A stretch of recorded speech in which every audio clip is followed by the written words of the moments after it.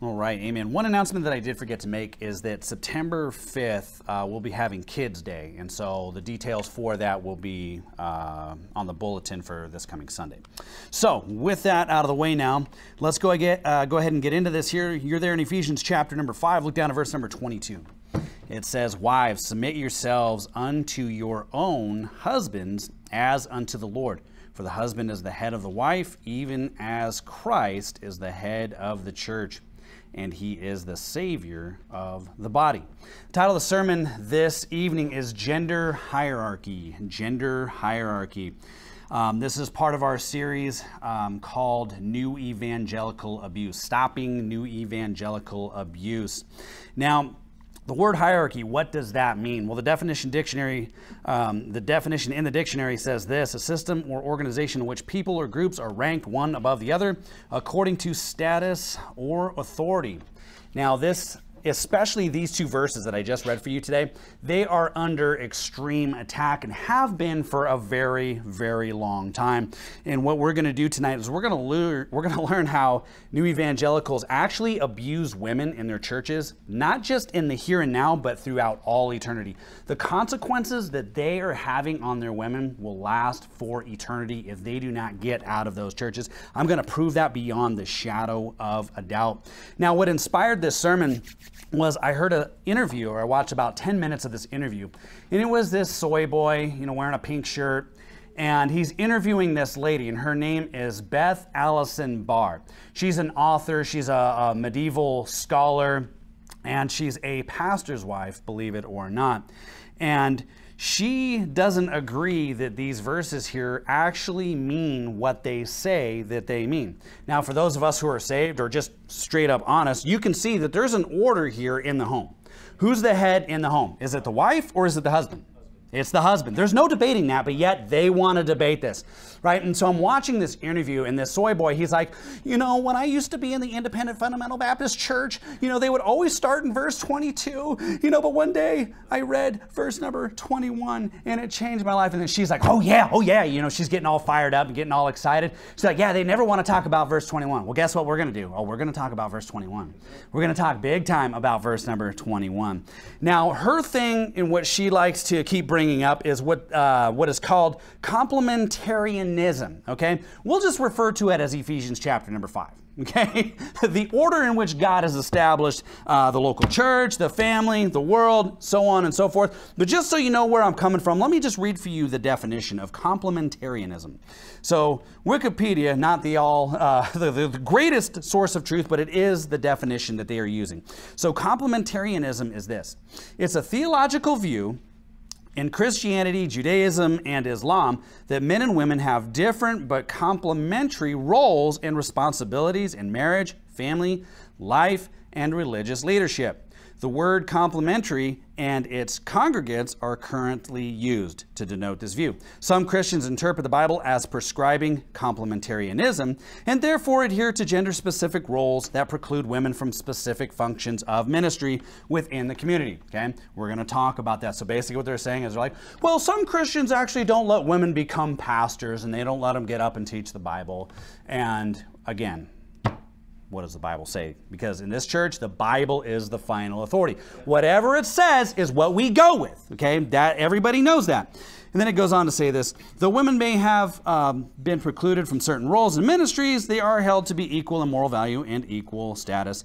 The phrase used to describe this is ontologically equal, or whatever. It don't matter what they say, right? Obviously, men, women are saved the same way. God, doesn't look on a woman and say, oh, you're inferior to this man. I've got nothing for you. You should just, be quiet, never say anything to anybody, blah, blah, blah. No, they want to make it sound like that's what we teach, but that's not what we teach at all. In fact, if you pay attention and you listen to what I have to tell you, it is actually the exact opposite, especially the women in our types of churches, right?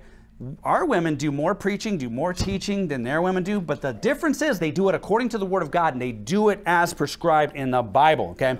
So I cut and pasted a little bit of an article that she wrote regarding this subject, and this kind of explains a little bit of her history. And so she starts this article off like this. It says this: for years, Now, this is the woman Beth Barr. She's speaking here. For years, I attended complementarian churches. For years, I stayed silent in those churches, outwardly supporting the complementarian structures while inwardly moving away from complementarian teachings, okay? So the story is they used to be part of the Southern Baptist Church. Her husband was a pastor on staff. And, you know, and back in the day where she was going through this, they didn't allow women preachers. And so that's starting to upset her. That's starting to offend her. And so she's saying basically, hey, I realized I had an awakening. I had the fog lift away from my eyes that this is wrong. And they're all equal in church and family. And again, we'll come back to that. The article goes on to say this: when we finally decided that enough was enough, in our final complementarian church, my husband, a pastor on staff, tried to address the gender hierarchy and authoritarian structure with the elders. He was promptly fired. Sounds like a good church to me. You know? Thankfully, I have gained some perspective since that happened. I have realized that by staying silent for so long, I had become complicit in a system that used the name of Jesus to oppress and harm women. So this is her mentality here. She's got a book. She's, does speaking engagements, and she's not alone. This isn't some little small obscure thing. This is really taking place in America and throughout the world in churches here, right? They're basically saying, hey, God, what you wrote is wrong. Think about that.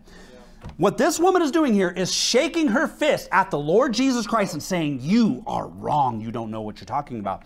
And when you go on to really study what she says, she keeps bringing up this, well, I'm not a Bible teacher. I'm not a Bible scholar, but, I am a medieval scholar. And, she keeps quoting what some saint so-and-so said in the 13th century about a certain passage. Look, that's not what we base our Christianity off of. It's the Bible, which God is more than capable of preserving for us today in an understandable language. Now, as I was reading this article, I came across this quote. So she goes on and starts talking about this woman named Beth Moore. Who's ever heard of Beth Moore? Beth Moore is I looked her up. She's a very popular author, an American evangelist and Bible teacher. Okay, she's got books, she does speaking engagements, so on and so forth. And she's like, I was really inspired one day by Beth Moore's tweet. And Beth Moore basically said something like this, once I realized that the complementarian ways of churches is wrong, I felt like a fog was just lifted off of my eyes, and then now I can just clearly see. Do you know what that sounds like to me? When Eve ate the fruit of the tree in the garden, right? And it was like scales, like just her eyes were opened, and now all of a sudden she knew good and evil. Well, you see, there's a doctrine in the Bible that says when you willingly want to change the Word of God that is written, guess what? There's going to be a so-called fog and some opening of the eyes, but that's not a good thing. Okay, and that's a whole nother subject in and of itself. Basically, what I'm trying to tell you is that is satanic. But this is the teaching today. They accuse us of not understanding Ephesians chapter number 5. They accuse us of abusing women because of the way that we are, because we teach that the man is the head of the house and that only men can be preachers. What does the Bible say? Let's take a look. Ephesians chapter number 5, look at verse 22 again. It says this, wives, submit yourselves unto your own husbands as unto the Lord. Let me just stop right there for a second here, okay? Because sometimes people get this twisted up as well. It says, wives, submit yourselves unto your own husbands, okay? Guess what that means, guys? We don't go bossing other people's wives around, okay? We had somebody in this church that used to do that, right? And that didn't end too well. Joanna's like, what?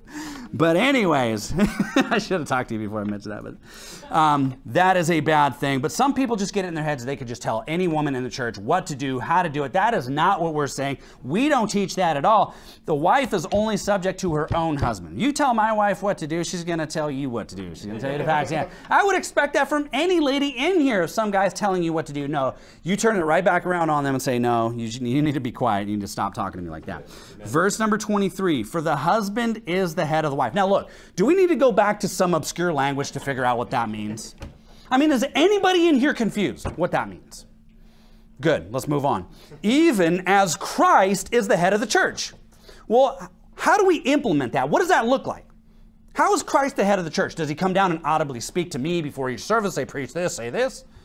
No, the Bible The Word of God, the living words that are in this book. This is what we base all facts, all truth, how we run the services on, through the Bible, the Word of God. It says, even as Christ is the head of the church. So let's turn this around for a second and say, no, actually what that really means is the pastor's the head of the church, and Christ needs to come to him, or they're equally running the ship. Huh? Oh, that's blasphemy, isn't it?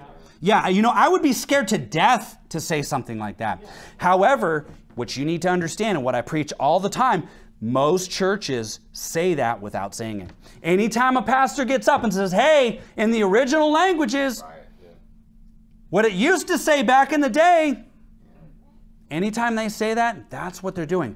Christ is no longer the head of that church. It's that man. Because now you have to go to him to get your truth. Prove me wrong. I dare somebody in here to prove me wrong. You can't do it. I will smoke you 6 ways from Sunday.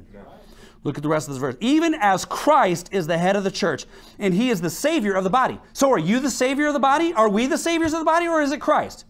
Very simple to understand who is in charge of the church. So who is in charge of the household? The wife or the husband? Oh, it's the husband. Not hard to understand. But apparently it's hard for some people to understand. In fact, apparently it's hard for a lot of people to understand. And you say, you know what, you're getting pretty upset. You're getting pretty fired up. Yeah, because I hate falsehood. Amen. I don't like it. It's ruining this country. And you know what? It's not going to ruin this church. Amen. We're going to learn how to defend this passage the way it is written, because we stand for the truth in this church here.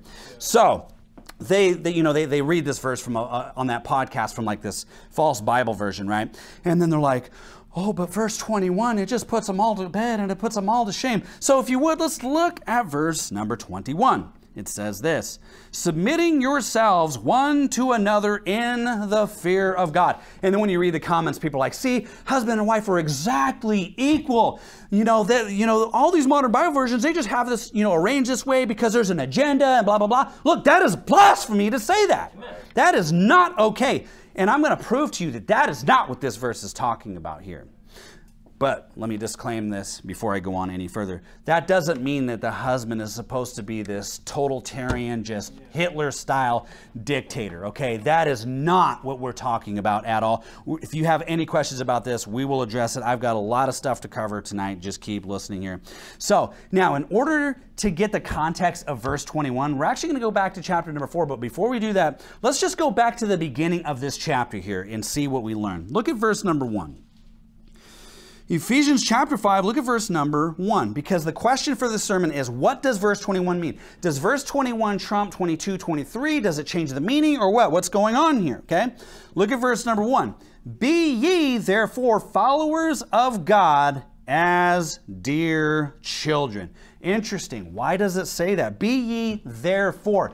You see those 3 words there? Be ye therefore. That's how the chapter starts off. So in order to really understand what that means, you need to go back to the chapter prior to this, which is chapter number 4, which I would like you to do right now. Turn to Ephesians chapter number 4.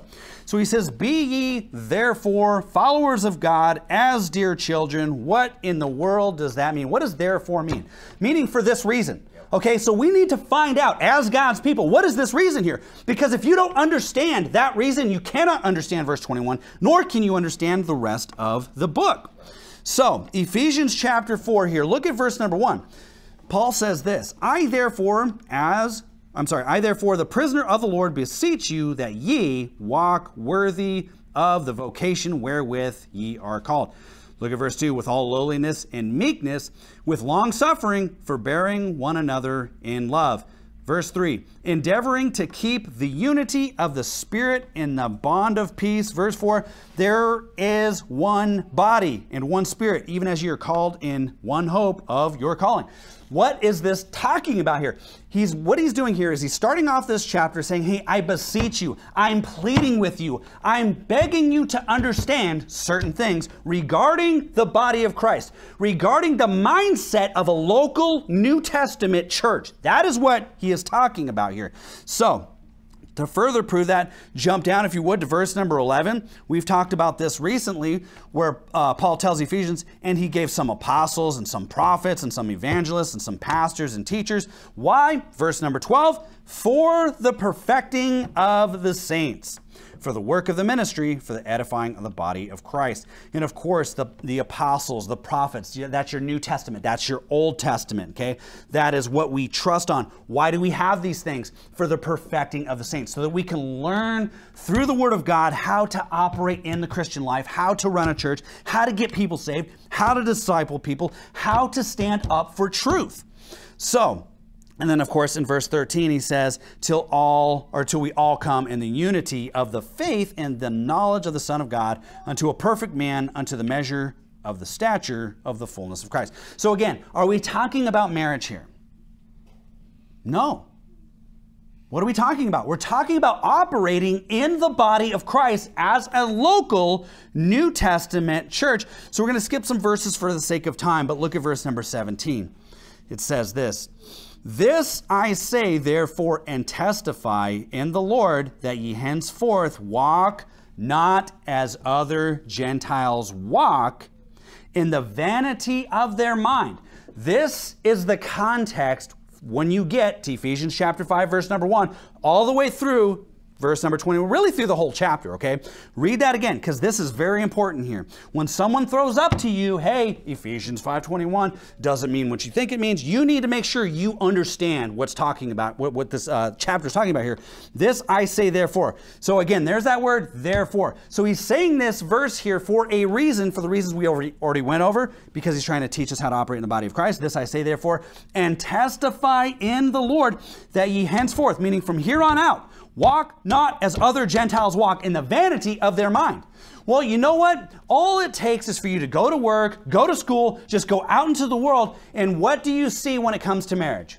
You see what Pastor Anderson calls a two-headed monster. You see mom and dad trying to battle for power and control in the home, and I'm going to show you why that is impossible to work today. But is that not true? And why do they do those things? Partly because that's just the way the world is. That's how the world works. They don't have the wisdom of God. They don't know any better. They do these things, and it winds up hurting their marriages. But what are we learning from this verse here? Hey, we don't want to walk like they do. We don't want to be like they are. Look at verse number 18. Having the understanding darkened. Now, don't miss this. Being alienated from the life of God through the ignorance that is in them because of the blindness of their heart. Now keep your place there and hold that thought, because we're going to come back to it, but we're going to go to a few other passages. Turn to 1 Corinthians chapter number 14. 1 Corinthians chapter number 14. So New Evangelical churches like Beth's, you know, to be honest, what they do is they actually alienate people, especially women, from the life of God. Right. They do that 100%. And, you know, I was reading her biography on her website, and she's like, now my pastor, you know, now my husband's the pastor of a Baptist church that actually respects women and puts women in ministry and lets them pastor. And that's the way that God wants it to be. Really? Really? Well, let's see what the Bible says. 1 Corinthians chapter 14, look at verse number 34.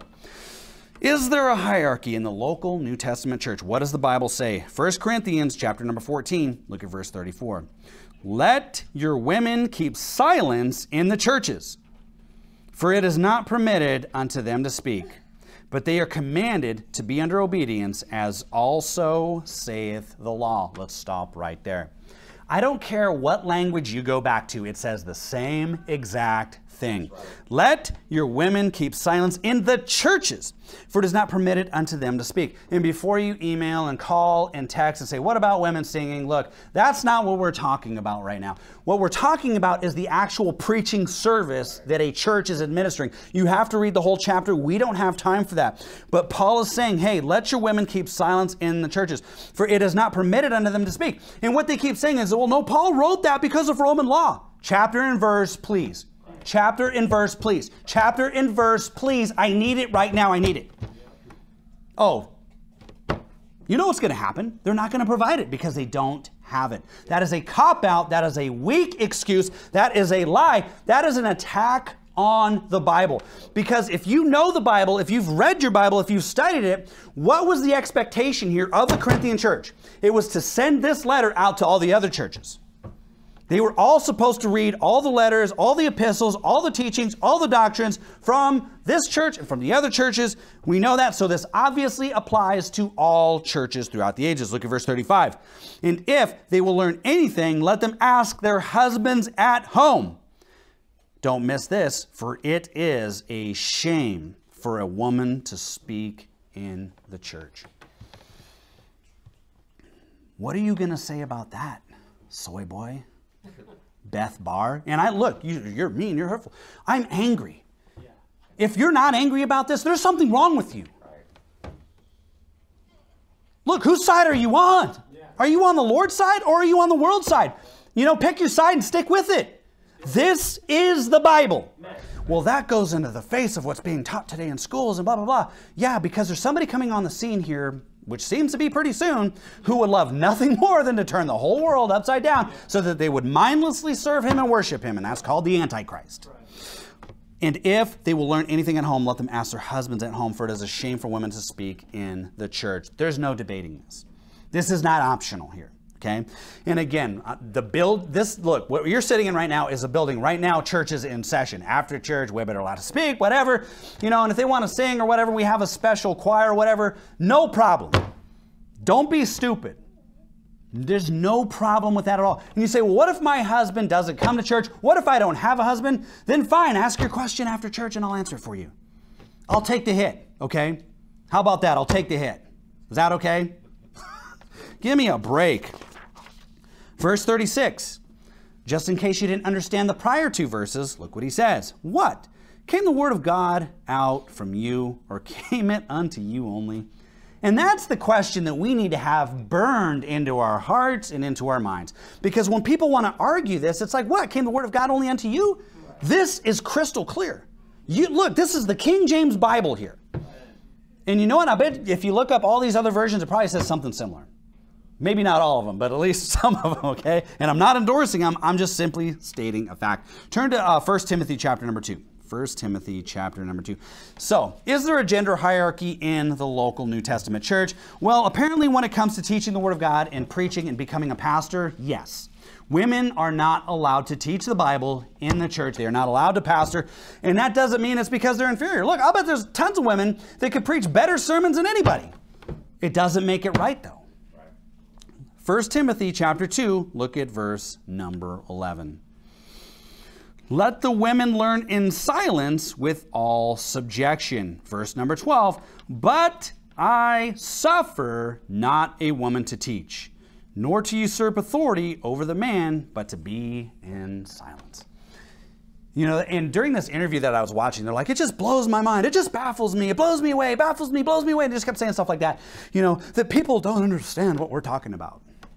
Actually, it baffles me that you can't understand what is simply written down in this book. Yeah. Go to chapter number 3, and I'll show you a picture. What does this look like here? Paul is going to get very descriptive for us. You say, I don't agree with you. I think it's fine that Joyce Meyer is a pastor. I think it's fine that Beth Moore gets up and she's an evangelist and teaches the Bible. I think you're misogynistic. I think you're a pig. I don't care what you think. If I did, we'd have 10,000 people here today. 1 Timothy chapter 3, look at verse number 1. This is a true saying. Now, does anybody want to debate that? This is a true saying. If a man desire the office of a bishop, he desireth a good work. We'll stop right there. What if a woman desires the office of a bishop? Hey, does anybody in here have the Bible verses or the passage that gives her qualifications? I'll wait. Boy, it sure is quiet in here. Look at verse number 2. A bishop then must be blameless, the husband of one wife. What? The husband of one wife. So if the bishop is the wife of one husband, what do we have? We have a problem. We have something unbiblical. There is an issue with that. Because what is he saying? If a man desire the office of a bishop, he desires a good word. A bishop then must be blameless, the husband of one wife. Jump down to verse number 4. One that ruleth well his own house, having his children in subjection with all gravity. Verse number 5. For if a man know not how to rule his own house, how shall he take care of the church of God? So again, this blows Catholicism right out of the water, doesn't it? Because what does the Catholic Church teach? Oh, well, you know, our bishops and priests, we forbid them to be married. You know, the Bible talks about that. Paul talked about that. That is satanic. Verse number 6. Not a novice, lest being lifted up with pride, he fall into condemnation of the devil. Moreover, verse 7, he must have a good report of them which are without, lest he fall into reproach in the snare of the devil. Now, hey, there's your complementarianism right out the window.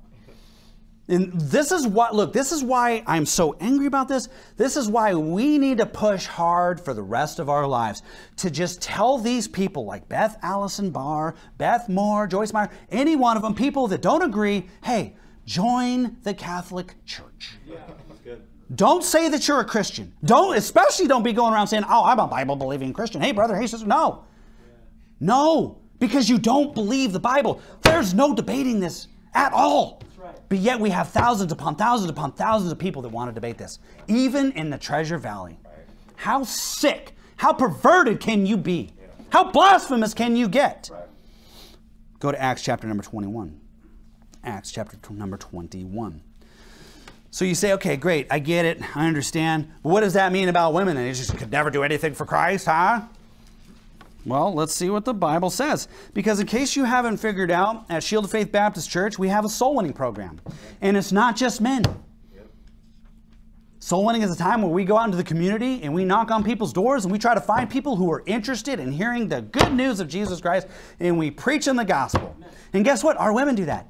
And you know what? Our women, when they get people saved, you know what they do? Sometimes they teach them doctrine. And they get them straightened out on a lot of different things. And you know what? That is a glorious thing. That is a biblical thing. Is that what Beth Allison Barr is doing? Is that what that soy boy, I wish I knew what his name was. Is that what he's doing? No. That's not what they're doing. So what are they doing? They are the ones abusing women because they are robbing women of an opportunity to get eternal rewards. Right. Acts chapter 21, look at verse number 8. It says this. And the next day, we that were of Paul's company departed and came unto Caesarea. And we entered into the house of Philip the evangelist. You guys remember Philip? The guy who, when God said, hey, there's an Ethiopian guy that's reading Isaiah. You need to go talk to him. You need to go over there. What did he do? He ran to that man and got him saved. Right? He's an evangelist. He preaches the word of God. Look at this. Philip the evangelist, which was one of the 7, right? One of the 7, the deacons, and abode with him. Verse number 9, look what it says. And the same man had 4 daughters, virgins, which did prophesy. Oh, wait a second. You know what's funny? I never hear them bring this up either. They just want to bring up how the Greek and the Hebrew and the ancient language that nobody speaks today said something different. But what I'm seeing here is that a man who was an evangelist named Philip had 4 daughters, virgins, which did prophesy. What does that mean? It means to foretell the word of God. You say, what does foretell mean? It means to make public. It's what I'm doing right now. I'm taking what is written in this book and I'm making it public. I'm publishing it. That's what you do when you go out and you preach the gospel. You take what's written here, the good news, the doctrines, everything, and you go out and you publish it. You make it known. You are prophesying. You are foretelling. We've got a church here full of women. We've got more women preachers here than they all have put together. Amen. And that's a glorious thing. I mean, doesn't it make sense that the evangelist, Philip, would actually teach his daughters how to give the gospel? Right? Because think about this. It says they're virgins, obviously implying that someday they're going to get married and hopefully marry somebody else, a man who can do the same thing. And maybe they could start churches and the wife can be a blessing and an extreme help and they could complement one another to get the work of God done that God wants. In fact, you see an example of that if you go back to Acts chapter number 18. Acts chapter number 18, look at verse number 26. And you'll see an example of what I'm talking about here. Acts chapter 18, look at verse 26. It says this. And he began to speak boldly in the synagogue. This is talking about Apollos. And he began to speak boldly in the synagogue, whom when Aquila and Priscilla had heard, they took him unto them and expounded unto him the way of God more perfectly. Look at that. A husband and wife team preaching the word of God more perfectly to Apollos. What impact did that have on the local New Testament churches of that area? Immense. Apollos was a mighty man in God's word. I mean, Apollos was highly respected. He did a lot of work for God. But guess who it was that straightened him out? It wasn't just the man, oh, that's the woman. No, it was that combination. So don't sit here and accuse us of abusing women because our women don't get up here and preach the Bible during men's preaching night. You don't preach the Bible anytime, anywhere, ever. In fact, all they do is spend time undermining and undercutting what the Bible says, which is blasphemy. And you know, we need to make sure that this doctrine gets battered over and over and over again to these people because they're not going to stop. The reason why they're as famous and as popular as they are is because no one's got the guts to confront them. But we do. Go back to Ephesians chapter number 4. So all of that, all of the last, 10, 15 minutes I've been rambling is just to explain Ephesians 4:17, which is the verse that's going to set us up to get to Ephesians chapter number 5, verse 21. Okay. So Beth Barr and all the Christian commies, you know what? What they do is what you read here in Ephesians chapter 4, verse 17, where he says this, "This I say therefore and testify in the Lord, that ye henceforth walk, not as other Gentiles walk in the vanity of their mind." That is them. Look at this, verse 18. "Having the understanding darkened and being alienated from the life of God through ignorance." That is what these churches do. And you say, oh, you're starting a cult? No, I'm preaching the Bible. I wish there was hundreds and thousands of churches in Boise alone that was agreeing with me and teaching what the Bible says. But what is Paul saying to the Ephesians here? Hey, there are a group of people out there that alienate, meaning separate people so that they cannot serve God. That is what these people are doing. These Christian commies, that is exactly what they are doing. That's what Beth Barr is doing. That's what her Soy Boy podcast is doing. That's what her book does. Yeah. Look at verse 19. "Who being past feeling have given themselves over unto lasciviousness to work all uncleanness with greediness." Look, what I'm telling you today is free. It might cost you a little bit of your eardrums. It might cause you a little bit of that lot in your stomach. Like, oh, how far is it going to go with this? Oh, calm down. But that's okay. Right? That's free. That's good for you. That stress you feel sometimes in this church, that is what matures you and makes you into a better person. Look at verse number 20. "But ye have not so learned Christ." What does that tell us? When somebody wants to alienate somebody from serving God the way that these Christian commies do, guess what? They have not learned Christ. Verse number 21. "If so be that ye have heard him and have been taught by him, as the truth is in Jesus, that ye put off concerning the former conversation the old man, which is corrupt according to the deceitful lust." Okay, what does that verse mean? That is backing up verse number 17. Please understand this. We're going to get moving here. Verse 23, "And be renewed in the spirit of your mind." Are we talking about marriage here? No, we're talking about operating in the body of Christ, about truth, about doctrine, about serving God. Jump down, if you would, to verse number 30. "And grieve not the Holy Spirit of God, whereby ye are sealed unto the day of redemption." We use that verse all the time to prove that once you're saved, you are always saved. You can never lose your salvation. Verse 31, "Let all bitterness and wrath and anger and clamor and evil speaking be put away from you with all malice." Right? What are we talking about here? Operating in the body of Christ with one another, not just husband and wife. Verse 32. "And be ye kind to one another, tenderhearted, forgiving one another, even as God for Christ's sake hath forgiven you." What are we talking about? Husband and wife, or just the body of Christ? Right, the body of Christ. Now, obviously, husband and wife need to respect each other and stuff. We're going to talk about that here in a second. But now look at Ephesians chapter 5, verse number 1. First three words, "Be ye therefore." So for that reason, for the reason we just spent covering, right, verse 17 all the way to 32, "Be ye therefore followers of God as dear children." Now jump down to verse number 8. "For ye were sometimes in darkness, but now are ye light in the Lord. Walk as children of light." Well, what does that mean? That means we take the flashlight of the Word of God and we shine it on things that are questionable, that we can't see, and we illuminate it. And if it stands the test of the Word of God, then it's good. If not, then it needs to be reproved. It needs to be called out. Verse number 9, for the fruit of the Spirit is in all goodness and righteousness and truth. Verse 10, proving what is acceptable unto the Lord. And that's what we're doing tonight. We are proving whether or not her teaching, her interpretation is acceptable to God. And I'm telling you right now, and you already know, and I challenge anybody out there to prove me wrong. Her teachings are demonic is what they are. They are demonic. Look at verse number 11. And have no fellowship with the unfruitful works of darkness, but rather reprove them. Jump ahead to verse 15.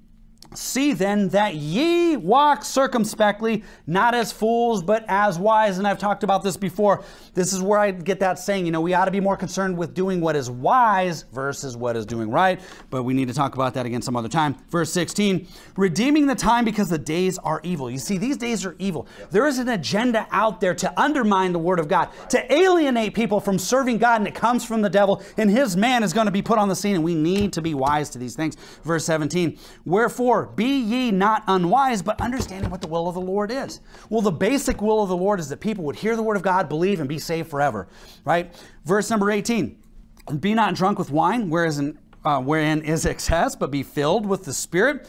Verse 19, speaking to yourselves in psalms, hymns, spiritual songs, singing, making melody in your heart to the Lord. Verse number 20, we're getting real close. Giving thanks always for all things unto God and the Father in the name of our Lord Jesus Christ, semicolon. Stop right there. Any mention of the husband and wife relationship as of yet? No. Semicolon. So verse 21 is a continuation of verse number 20. What does it say? Submitting yourselves one to another in the fear of God. There is no way you can stop right here and say, okay, well, that actually means that husband and wife are equal and they can both be the head of the house, they can both preach, they can both do all of this stuff inside of the church. That is not what it's talking about at all. Again, do you see the importance of why we read everything that we did? Look at verse 20 again. Giving thanks always for all things unto God and the Father in the name of our Lord Jesus Christ, submitting yourselves one to another in the fear of the Lord, or in the fear of God. Okay, so you say, great, what does that mean? What in the world does that mean? We'll turn to Philippians chapter 2, because that is a very important verse for us to understand as a church. This is teaching the doctrine of the mind of Christ. That is what this verse is referencing.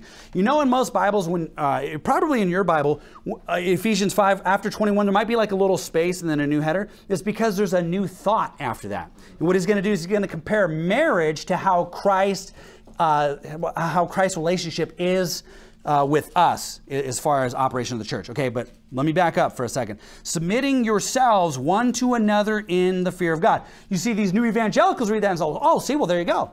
They don't ever want to talk about that. That means they're both equal. No, that's not what he's talking about at all. In fact, I'll prove it to you. Look at verse number 3. Philippians chapter 2, look at verse number 3.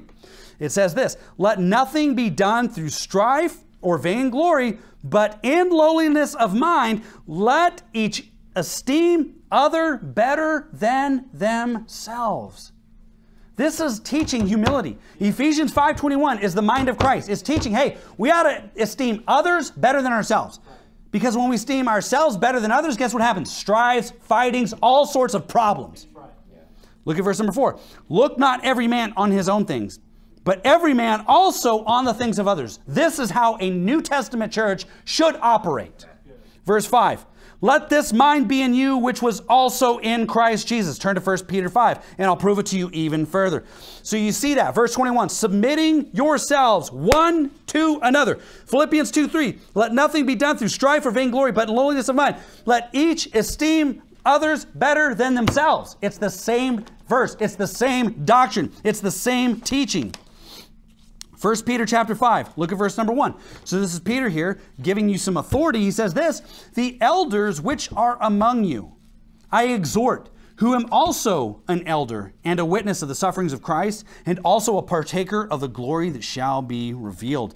Look what he says next. Feed the flock of God which is among you, taking the oversight thereof, not by constraint, but willingly, not for filthy lucre, but of a ready mind. So what is Peter saying? Hey, if you want to be an elder, you want to be a pastor, you want to be a leader of a church, you know, I'm not supposed to lord over you. right? I preach the word of God, and it's up to you whether or not you want to follow it. If you do, amen, praise God. If you don't, then you know what? Come on, let's just serve God, okay? We're not all going to agree on everything. I don't lord over you as in go to your house and say, hey, well, is your wife lording over you? Well, what's going on here? And start auditing, what's going on in here? You watching bad stuff on TV? You listening to the wrong songs? I don't have time for that. We've talked about this a million times. Look at verse number 3. Neither as being lords over God's heritage, but being ensamples to the flock. So it's example leadership, which is what Peter is saying here. Verse number 4, and when the chief shepherd shall appear, ye shall receive a crown of glory that fadeth not away. Look at verse 5. So again, what is he talking about? Eternal rewards, which the new evangelicals are trying to rob their people of. Look at verse 5. Likewise, ye younger, submit yourselves unto the elder. Yea, all of you be subject one to another, and be clothed with humility. For God resisteth the proud, and give grace unto the humble. Verse 6, humble yourselves therefore under the mighty hand of God, that he may exalt you in due time.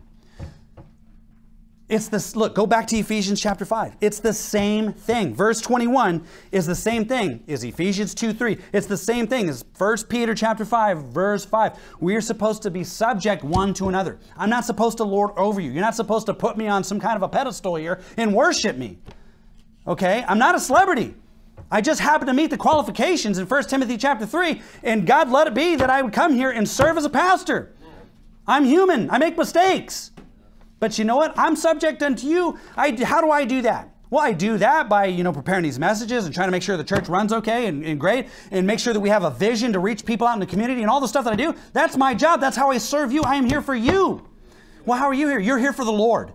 You're here for Him. You're not here for me. You're here for Jesus Christ and what His Bible says, what His Word says. Right? So verse 21, it's... There's no debating it. Submitting yourselves one to another in the fear of God. So now you know what that's talking about. That is a reference to the doctrine of the mind of Christ, which we preach, we teach, we believe, we implement, and that does spill over into the marriage relationship. Look at verse 23. For the husband is the head of the wife, even as Christ is the head of the church and the Savior of the body. Therefore, as the church is subject unto Christ. Now, stop right there. This church is subject unto Christ. Is Christ subject unto the church? No, to say that is blasphemy. But yet these people have no problem saying, hey, well, the wife is subject to the husband, but the husband is subject to the wife. Where's that verse? Where is it? Some of you look like you never come back. It's fine. Look at verse 26. It says that he might sanctify. Look at verse 25. Husbands, love your wives, even as Christ also loved the church and gave himself for it. So how do we apply the mind of Christ, the doctrine of the mind of Christ in a marriage relationship? Well, it's right here. Husbands, love your wives, even as Christ also loved the church and gave himself for it. Look, God has given us great autonomy. He's given us a book, and he doesn't come down here and hound us and punish me for every little thing that I do wrong, does he? No, he loves us. He's abundantly merciful to us. That's how a husband is supposed to be to his wife. So verse 26, that he might sanctify and cleanse it with the washing of water by the word.